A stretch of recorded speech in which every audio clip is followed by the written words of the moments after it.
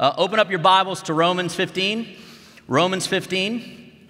So that's what we're going to be looking at. We're going to look at a passage of Scripture there in Romans chapter 15. I want to start off by, I got to say this, though. That is probably the most beautiful woman I have ever seen on planet Earth. In fact, it is the most beautiful woman I've ever seen on planet Earth with that video. So, man, I liked it. Anybody else like that video? I mean, wow, it was amazing. So I hadn't seen it until right now. I want to start off by just simply asking two questions, okay? Two questions as we kind of dive into this particular passage of Scripture. And I want to talk about this subject of ambition. So that's what we're going to be focusing in on. So question number one for every single person here is, what are your current ambitions? We have students here, we have faculty, we have staff, we have guests. What are your current ambitions in life? And then secondly, the question that I also want to pose to every single person here is, should we as Christians have any shared ambitions? So what are your current ambitions? And then secondly, should we as Christians have any shared ambitions? You guys see it. If you've talked to me, you understand. I am obsessed with Malaysia.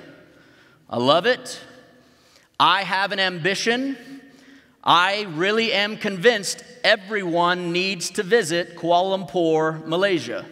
That's my ambition. That's my personal ambition. I think that it is a game changer when you go to that country. In fact, I'll take it even a step further. I've got special friends. Dr. Matthias has been invited through the Global Mission Center. We've got special friends, Jess and Wendy Jennings, that are here. I've got an ambition that I take it even to another step.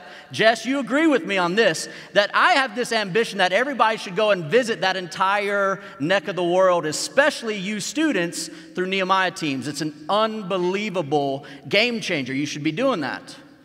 This is my ambition. Should it also be something that should be your ambition as well?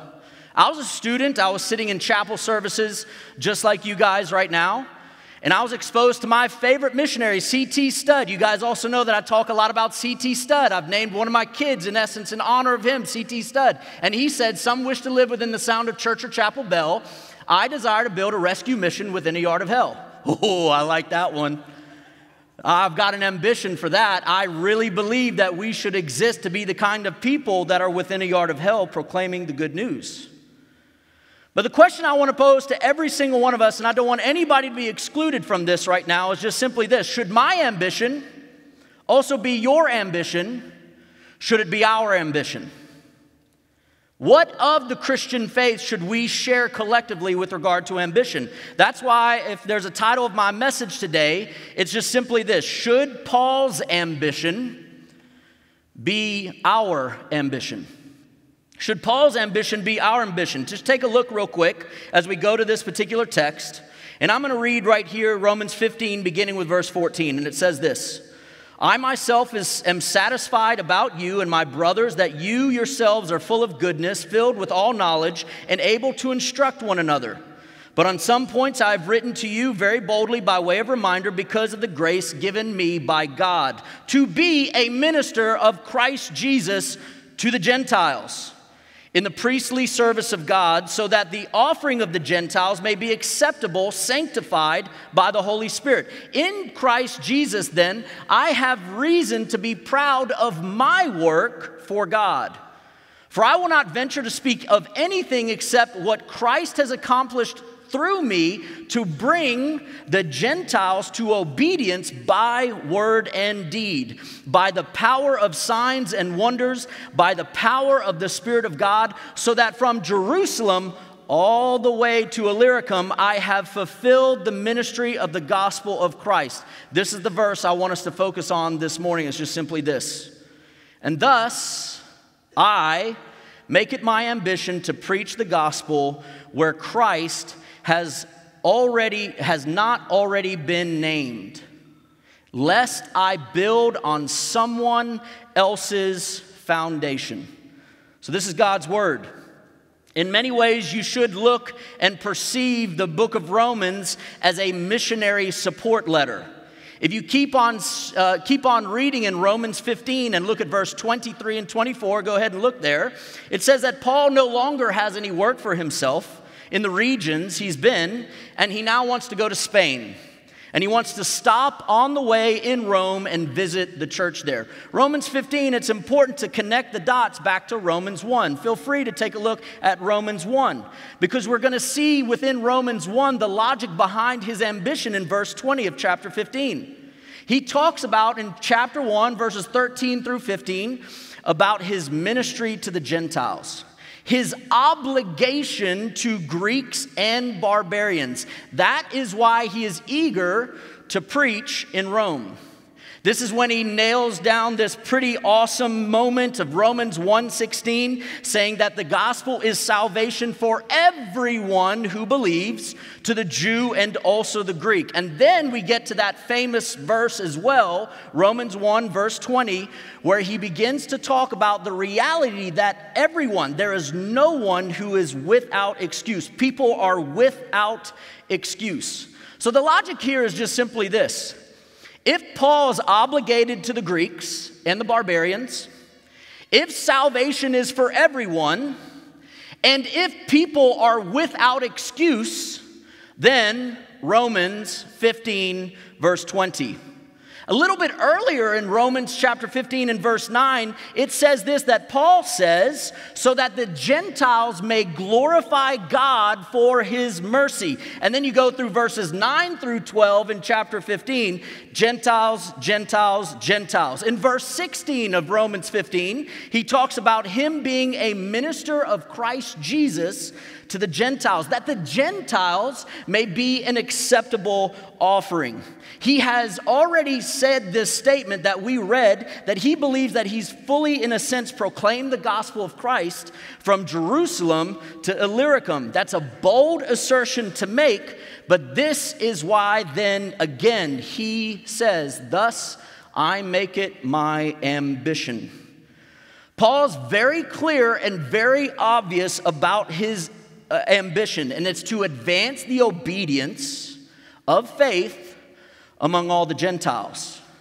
So let's consider Paul's ambition by taking a look at just three particular quick points, just real quick. Point number one is just simply this. Paul had ambition. Ambition's one of those funny things, right? Ambition for me has gotten me in trouble many a days because I can be overzealous, I can be overly passionate, I can be overly ambitious. So there's so much to ambition, but Paul did, according to verse 20, he have ambition. So with all the subtleties with regard to ambition, let me just highlight three aspects of ambition. First of all, ambition is pretty much having a determination for a not yet fulfilled future. Did you hear that? When you have ambition in your life, it's a determination for a not yet fulfilled future. Some of you are single. I'm ambitious to get married, right? Some of you, you don't have money. You don't have stability. You are ambitious to get some money, to have some stability. Some of you are ambitious towards a career. If you don't have that yet, ambition simply means a determination for a not yet fulfilled future. Paul had this ambition.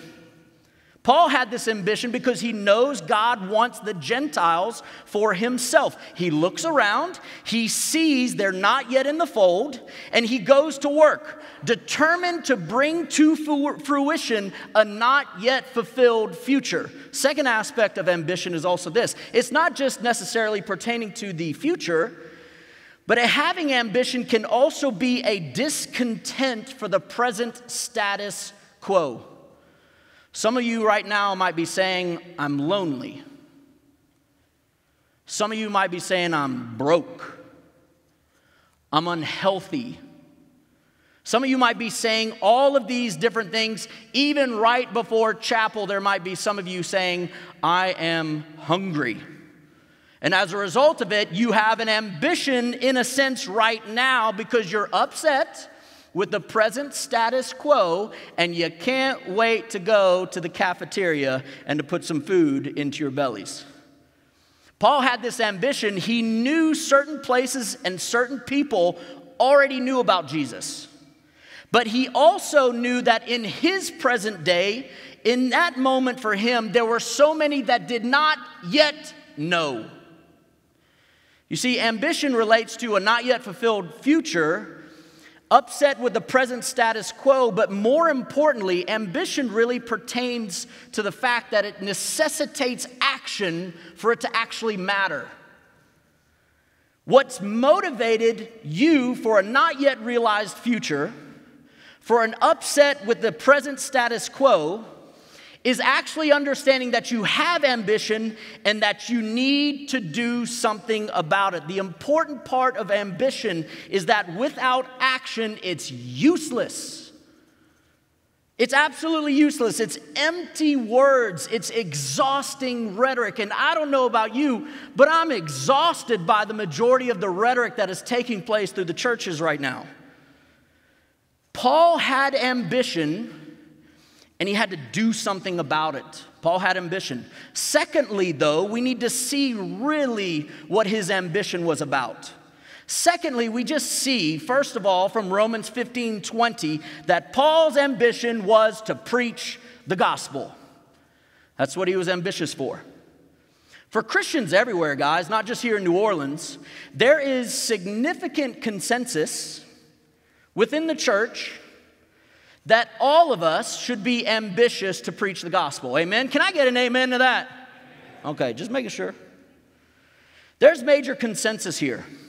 For Christians everywhere, I believe, there's significant consensus within the scriptures that Christians exist to proclaim the excellencies of him who called us out of darkness into his marvelous light. Preaching the gospel, yes, is the aim of every believer. Preaching the gospel, proclaiming the good news that though we are sinners, God sent Jesus to redeem us from our sins, and that if we repent of our sins and place our faith and trust in him, we will have life abundant and we will have life eternal. On this, should Paul's ambition be our ambition to preach the gospel? 100% yes. But let's get to the crux of the matter, okay? Let's do it. Because this is the third point right here. We recognize in verse 20 that Paul's ambition was to preach the gospel where Christ has not yet been named. You see, he is ambitious to preach the gospel where Christ has not yet been named because he was so plugged in to God's ambition. You remember that ambition is a determination for a not yet fulfilled future. And I love Revelation 7, 9, and 10, right? After this I looked, and there was a vast multitude from every nation, tribe, and people and language, which no one could number, standing before the throne and before the Lamb. They were clothed in white robes with palm branches in their hands, and they cried out with a loud voice, "Salvation belongs to our God who is seated on the throne and to the Lamb." A vision of a not yet fulfilled future drove Paul. And he was ambitious for it. He was militantly loyal to it. Because God, my brothers and sisters in Christ, desires for himself an incredibly large, worshiping, complete family from every nation, tribe, people, and language. And this is where Paul comes in and he says, yep, that's my ambition. You remember, another interesting aspect of ambition is that it is a discontent for the present status quo. According to IMB's annual statistic report that we just received at the annual meeting, there are 12,116 unique people groups in the world. And as of right now, 59% of the world's population is unreached. That is 4.6 billion people right now on planet Earth that are without the gospel and access to it. In fact, if you want to have something even more daunting, just recognize that the IMB helped us to see, actually, that there are 173,451 lost people who die every day. 2 people per second. Ambition is to have a discontent with the present status quo. Paul had that. He had this holy discontent. But most importantly, he had an ambition that was met with action. You see, because an interesting aspect of ambition is that it necessitates action for it to matter. Paul was determined to do whatever it took to complete, or to do everything in his power at least, to make his ambition matter.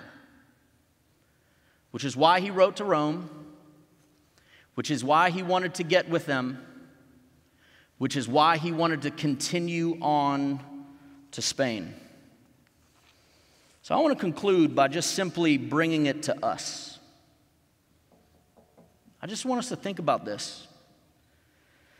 Because I'm a little crazy when it comes to some of these things. I get it. I had a really intense moment in class today, didn't I, Bailey? And I apologized about that. It was, you all could come and ask me a little bit later, but I felt like rather intense in my global issues and trends class today. And, you know, we had a fun moment there, me and Bailey did, and the rest of the class. Why do I have an ambition here?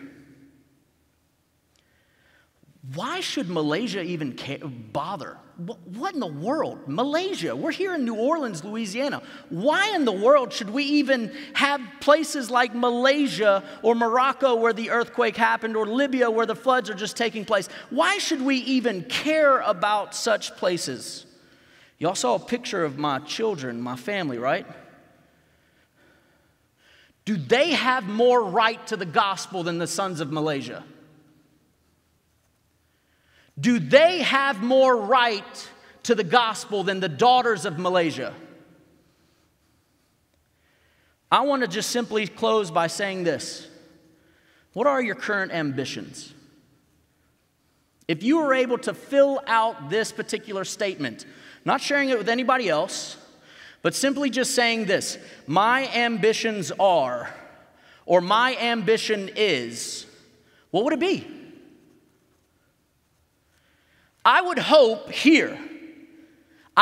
that here we would have some variation. There's wonderful subtleties that can take place, but ultimately each of you would say some sort of iteration of whatever God wants. Whatever God wants. He's God. We're not. He's Savior. We're sinners. They're lost. He's the only hope. My hope and my prayer is that every one of us, through our studies, through our times together where we have fun and fellowship out into the city, amongst our churches, everything like that, I pray that we would have this ambition, just like Paul, to do what God wants. So in a sense, and I'm open for conversation, should our ambition be Paul's ambition? Romans 15:20, you better believe it. What are you and I going to do about it? Let's go to the Lord in prayer. Lord, we don't have the answers. We don't know exactly all the ins and outs, but we're asking that you would call us out and convict us to make sure that it's not necessarily just aligning with Paul's ambition, which is pretty awesome. But Lord, if there's anything that we could do right now, is that we would surrender ourselves to your ambition, God.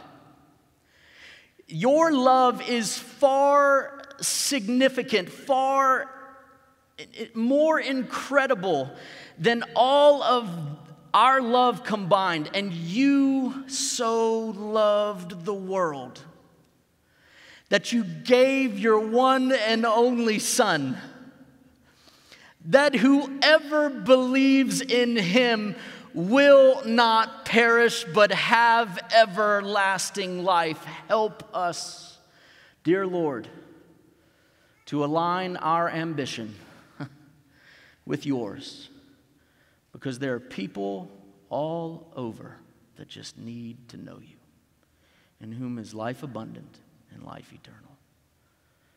I pray all this in Jesus' name. Amen. God bless you. You're dismissed.